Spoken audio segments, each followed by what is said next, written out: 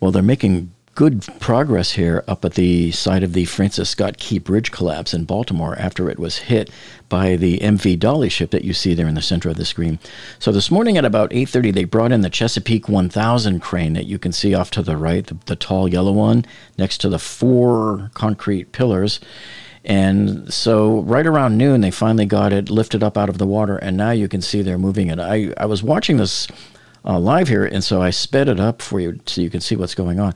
They basically just lifted it straight up out of the water, and then they moved it with the barge, and it's being craned right now. It's actually hanging from the crane, suspended by these massive chains, and they're just moving it out of the area and taking it over probably to the Sparrows Point, where they're bringing all of the other debris. So here it's being turned around by the tugboats, and it's going to be just moved away. So there you can see the piece hanging there and floating. That is a massive piece. Now, I don't know how heavy that is, but I would imagine that it could be as much as 1,000 tons. Now, on one of my previous videos here on this series on the Francis Scott Key Bridge collapse here in Baltimore, I had mentioned that they're bringing in cranes that can lift some heavy amounts of truss once they cut it up off of the dally. And then, of course, some of you challenged me on that, and you said 1,000 tons. You know, people were sending me comments like I was crazy. But, you know, let me explain. I try to use real facts that I've already researched ahead of time when I say something.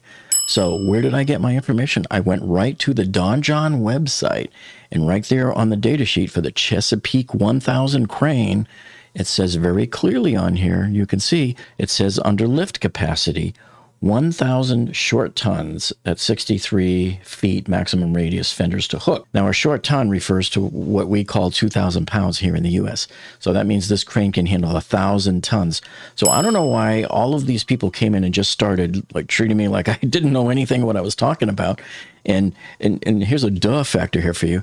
The name Chesapeake 1000, maybe the fact that there's 1,000 in the name should have been a tip-off to you that this thing can handle 1,000 tons. So right around 1:30 or so this afternoon is when they were able to get this thing floated up and moving. So remember, the crane arrived at about 9 a.m. They were done getting everything secured by about 12 noon, and they started to raise it up out of the water. And then by 1:30, they started moving it away from the debris site where they're taking it away. Now, if you are interested in watching them move these large pieces of debris and bridge truss out of the way, you can go directly to their Stream Time Live. It's a live stream, and I'll put the link to it down below for you in the video description. And by the way, when you get to their live stream, hey, make sure you leave a few bucks. Give them a donation. Help them out with their new cameras. They had some problems with some of their equipment last week.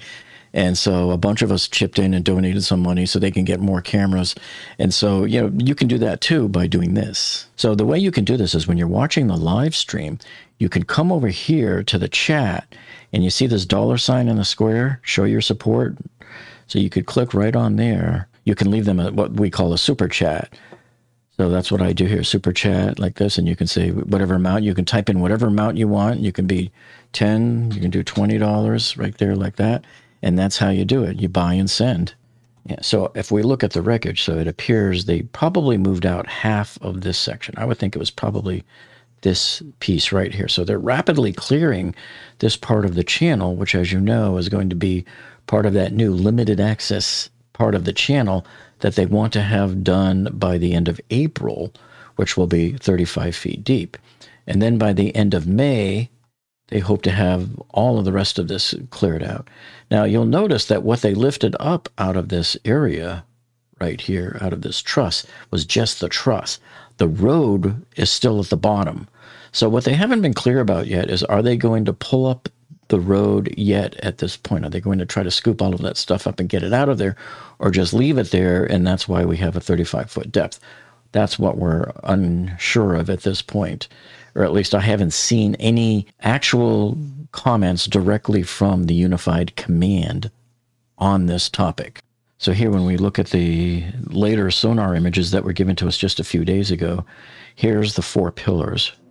And I believe this is the section that they cut up right here and lifted this whole thing up and out. And the stuff is still on the bottom here, but we know that they're trying to scoop up as much as they can. And right here is where we think the construction vehicles are, right in this area. Now, one other thing I wanted to point out too is we are still getting a lot of comments from all of these conspiracy theory people. And let me just remind you, don't fall into all of these traps and don't even waste your time reading them, because it's just one level of foolishness after another. A lot of these people like to spew out garbage. A lot of them are just provocateurs. They are spewing out garbage that is not based any type of real evidence. When a lot of these people leave comments like they're doing, these conspiracy theorists, many of them are really just showing to the world their ignorance, when here they think they're broadcasting some news or they're enlightening us.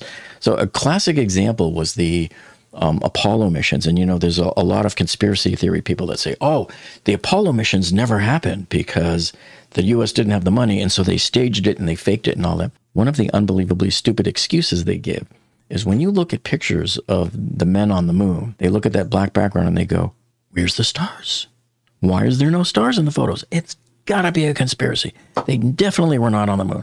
And it's just really stupid. Even as a teenager, when I first heard this, I laughed because I was always into photography. I had my own darkroom.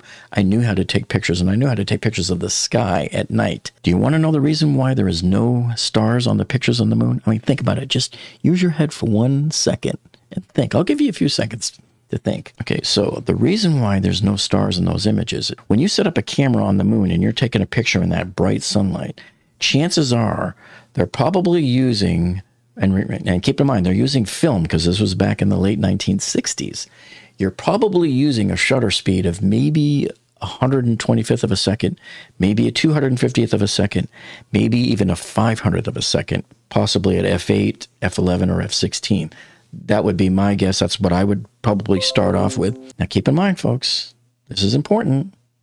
In order for stars to show up in a picture, you have to expose the star for at least 15 seconds. 15 to 20 seconds is what makes a star show up in an exposure. Now, if you're shooting in bright sunlight at 125th or a 250th of a second, you can forget about stars showing up. So when people were making those dumb statements like that, even as a teenager, I was laughing my butt off thinking these people are just unbelievably uninformed. And hey, the proof is in the pudding. Next time it gets dark outside, take your cell phone, go outside, take a picture of the sky. What are you going to see when you take your picture of the nighttime sky? You're not going to see stars. You might, you'll see the moon. You might see like Sirius, one of the brighter stars out there, but you're not going to see any stars at all, because that requires a lot more exposure time.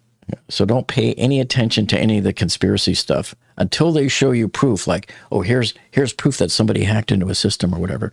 Most of the systems on the bridge on the Dali ship are not even attached to internet, so they couldn't even be hacked. And by the way, not only that, you really need to question the maturity of some of these people, that they would, with total callousness, go out there and put comments like this that could be seen by families of the victims, of the people who lost their lives. It's like slapping them in the face. So there's, you have your maturity issues there. And keep in mind that a lot of these people, you know what else they're doing too? They create all of these accounts under like ladies' names, thinking you'll be more gentle on them by doing it, under pretending to be some dumb, uninformed girl like, oh, I don't know anything about this sort of topic, but didn't I just see an explosion in the background go off at the same time that the bridge was collapsing?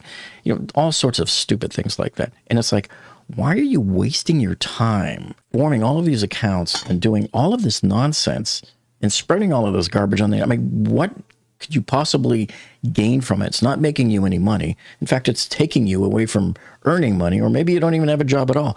Maybe you're just drunk and living down in your mom's basement. I have no idea. It's impossible to explain this kind of foolishness with a logical mind. Now, one other thing too is if you're new here to the channel, make sure you check out this other video here that I put up the other night showing additional sonar photographs that the Navy provided of the Francis Scott Key Bridge underwater, showing everything that's going on down there. You'll love those. And then make sure you check out this video over here that I did on the FIU bridge collapse a few months ago here in Miami. So anyway, thank you so much for joining us tonight, folks, and we'll see all of you on the next one.